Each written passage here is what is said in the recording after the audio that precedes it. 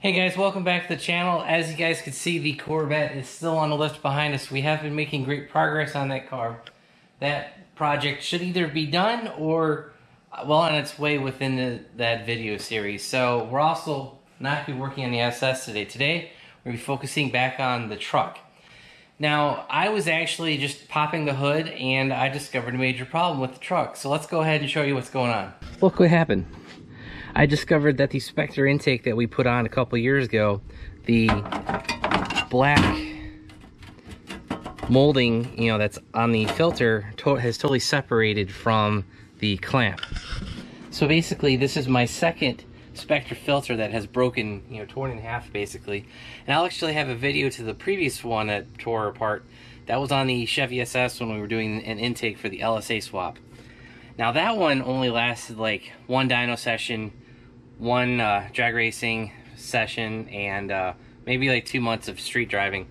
This filter has at least lasted probably about 2 or 3 years. I actually think I have a video for this install. I'll have that in the description up above as well. So let's go ahead and get this filter out and we'll show you what we're replacing it with.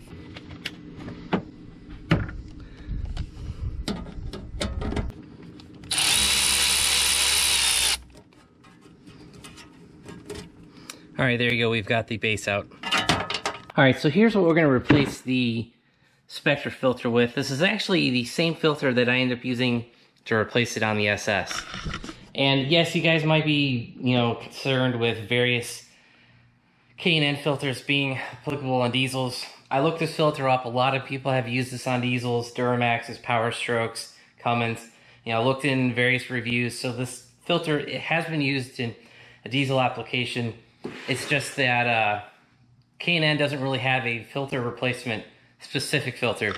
When Spectre actually had a brand, like that is branded as a diesel filter. The part number is RE0870.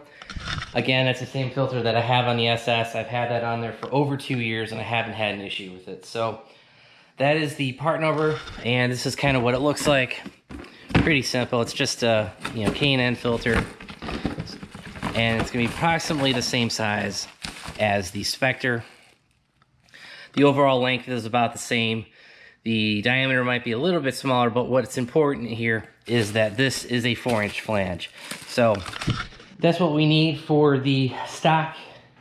Actually, that's not the stock inlet. The inlet on that is a AFE Magnaforce type old filter. That intake's probably 15 years old. So I looked up that brand.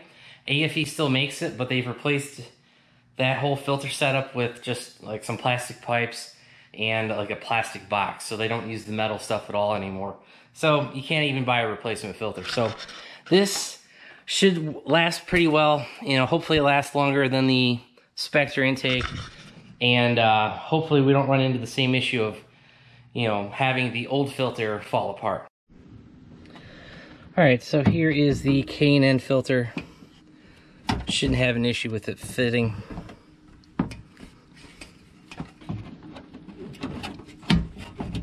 Alright, there you go. Just kind of had to rotate that on there a little bit. Let's go ahead and tighten this back down.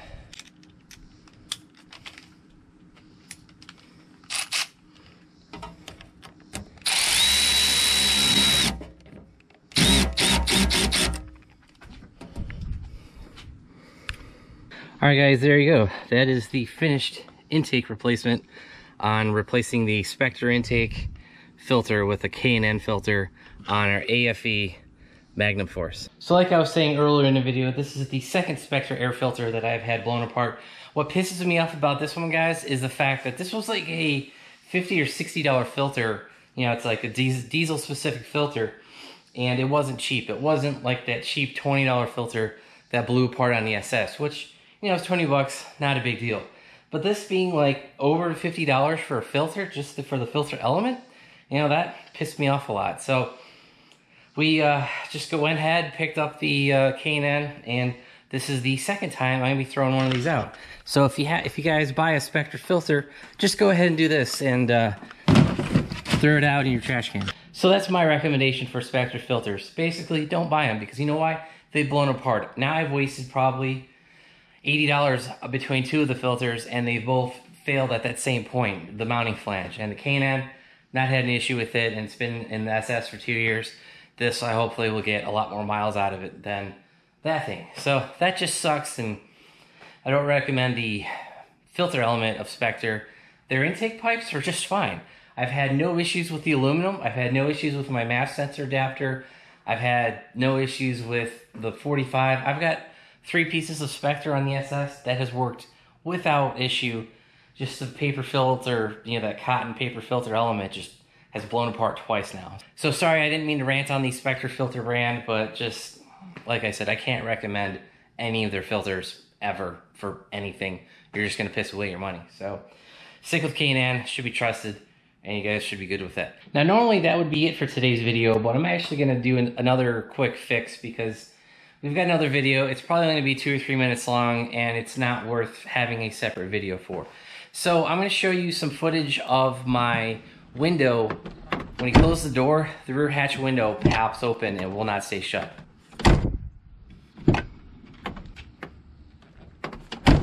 I have had that rear driver's side hatch window pop open going down the road, and I've had to like try to close it, but the problem is when I try to close it, it will not close because the latch mechanism has simply worn out over time, and that is original to the truck. It is 15 years old, and it no longer, when you clip it, it no longer clicks, like it no longer stays in place. So to fix that, we picked up this GM part. It's actually a brand new part from GM, and this part number, well, they have torn the bag open, so I actually don't know the GM part number. So as I try to show you, the part number is actually destroyed, but I will have a link down in the description below where you can pick one of these up, and this will hopefully help resolve our extended door, you know, that hatch flying open. So let's go ahead, get this installed. All right, so guys, here is the factory worn out hatch. You know, it stays in place like this, but when you try to clip it, it doesn't lock in at all. It's like it's worn out. So we're gonna have to get this disconnected from this latch and also disconnected from the glass behind it. All right, guys, I wanted to show you the 2 pieces side by side. Here's the new one, and as you guys can see, here's the old one. If you guys can see, that plastic tab that's inside the clip is actually deformed. It looks like it has, I don't know, melted or snapped or combination of both, but this one, you know, is just a straight piece and it's just fine. All right, guys, we have the new latch fully installed. Basically what you do is you pop this latch off, and that will separate the glass from the door.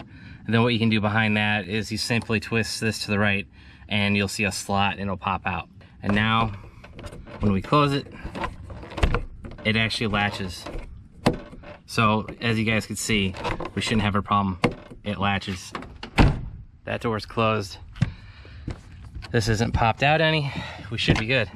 All right, guys, one more fix for today. We have our GMC keychain. I don't know if you guys can see this, but this is the number 1. And what happens is when I press the buttons on it, they like to stick. Yeah, you guys can probably see that a little bit. This unlock button is completely stuck. So to help resolve that, I went on Amazon and I just picked up a set of 2 keychains that are basically replacements for the GMC. And I'll have a part number in the description down below. I'm not sure if these are going to be labeled 1 or 2. This one has no label. This one has no label. So basically, these are just empty keychains. And what we're going to do is swap the guts from this keychain into this one. I think this is simply just an empty case. Alright, so I actually just split the case apart on one of the new replacement ones, and I had no idea that it had a circuit board behind it, so that's very interesting. So here's what I'm going to do. I am not going to actually use the circuit board that came with the new keychain. I'm simply just going to use the rubber pad and the plastic outer container. Here's our worn out nasty rubber buttons for the OEM one from GM. This is the older circuit board. Here's the newer circuit board, just in comparison. And as you guys can see, the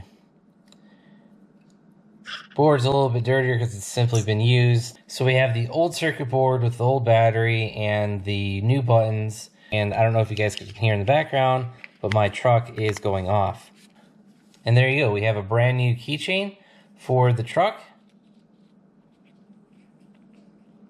And everything should work. So let's go ahead, swap the keys, and we should be good to go.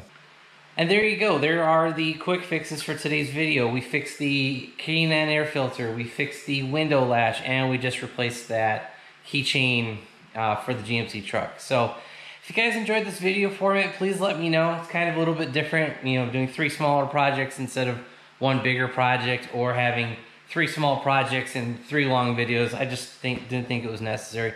If you guys like the format, let me know. Give me some feedback down below. I always appreciate it. So that's going to be it for today's video. I hope you guys enjoyed it. If you did, give it a big thumbs up. If you guys want to subscribe, please do. Also, don't forget to hit that bell notification button so you guys know when I upload new content. And as always, if you guys want to help support the channel, click all the links down below, including the website, BonecrrusherSS.com. We have all our merchandise for sale. Thanks, guys. Have a great one.